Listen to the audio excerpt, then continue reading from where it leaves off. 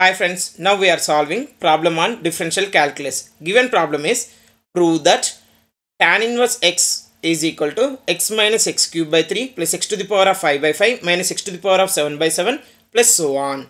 By the observation, you can say tan inverse x expansion in powers of x. So in generally, to expand tan inverse x in powers of x, we apply Maclaurin series expansion. But in this case, we are not applying Maclaurin series. We are applying special method. That method is known as expansion by using differentiation, integration of known series. Now, working rule. Here, we first use the differentiation and obtain a series.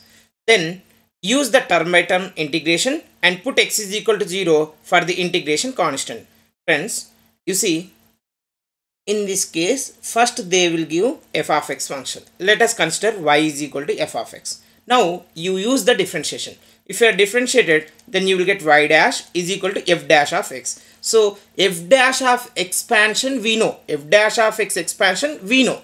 After that, what we have to do? Just you integrate on both sides. Then integration of y dash dx will be integration of f dash of x to dx. Yes or no? Then you will have y is equal to f of x, capital F of x plus c. So in this case, we have to put x is equal to 0. Then this function will be 0. You will get a c value. Later you substitute c value. That gives the expansion of given function. Now let y is equal to tan inverse x. Consider this as equation number 1.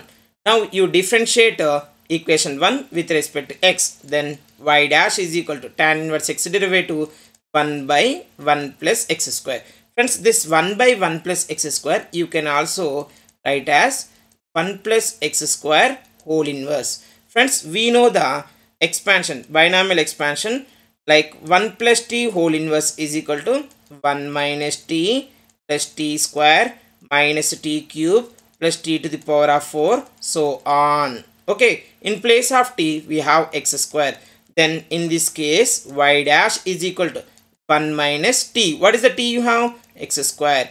Plus t square means x to the power of 4. Minus t cube means x square whole cube means x to the power of 6. Plus so on. Now, what we are done here? Just we are differentiated. But we want y expansion. So, use the term by term integration. It gives integral of y dash is equal to integral of 1 minus x square plus x to the power of 4 minus x to the power of 6 and so on into dx. This integration and the derivative getting cancelled, then you will have y is equal to term by term integration we are doing. Integral of 1 is x minus x square integration is x cube by 3 plus x to the power of 4 integration is x to the power of 5 by 5 minus x power 6 integration is x to the power of 7 by 7 plus so on. You will get a integral constant is c. Now we have to substitute x is equal to c to get the integral constant. If you are substituted x is equal to 0, then we get a y is equal to 0, 0, 0, 0 plus c. So y is equal to c. Actually, what is the y here you have? Y is a tan inverse x. So that is tan inverse x is equal to c. But where we are discussing x, at x is equal to 0. So c is tan inverse 0. What is the tan inverse 0? We have 0 only. Therefore, the integral constant will be 0. Now you substitute this integral constant in this expansion. Then we will have y is equal to x minus x cube by 3 plus x to the power of 5 by 5 minus x to the power of 7 by 7 plus so on. So friends, is it clear for you how to expand the given function by using differentiation and integration of known series? Remember, I will repeat again.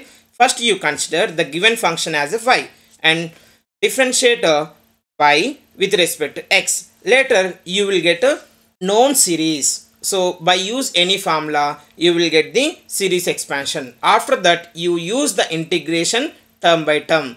Then you will get the integral constant. In the integral constant, to get the integral constant, we have to put x is equal to 0. Then we will get c value. C is equal to 0, which gives the required expansion. Okay friends, thank you for watching this video. If you want, you can note down.